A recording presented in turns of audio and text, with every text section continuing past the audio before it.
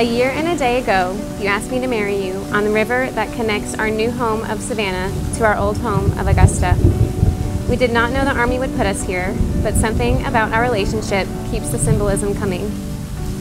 I felt like the stars aligned when we met. We lived just a half a mile away from one another.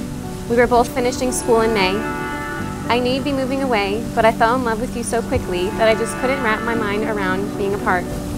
After many job applications and interviews in the Northeast that ended in, we found someone with more experience, I landed a job almost instantly in the town you would be in. And I thought to myself, this is meant to be. So I said goodbye to the Northeast and hello to the man I knew I would marry one day. You were fun, smart, adventurous, and a gentleman. In 3 years, you've never stopped doing sweet things for me, surprising me, cooking for me, which is a major bonus, and loving me unconditionally. I'm so excited to begin this new journey of our lives together. So today, on our rainy wedding day, I want to vow to you. I promise to give my all to our marriage and our future family, in good times and bad, easy and hard.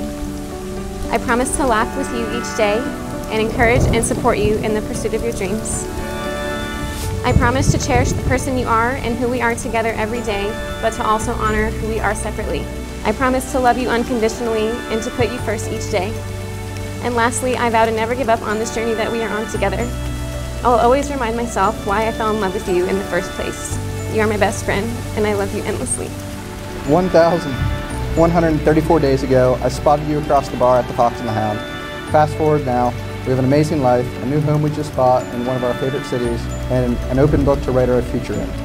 You make me a better man and the happiest person in the world.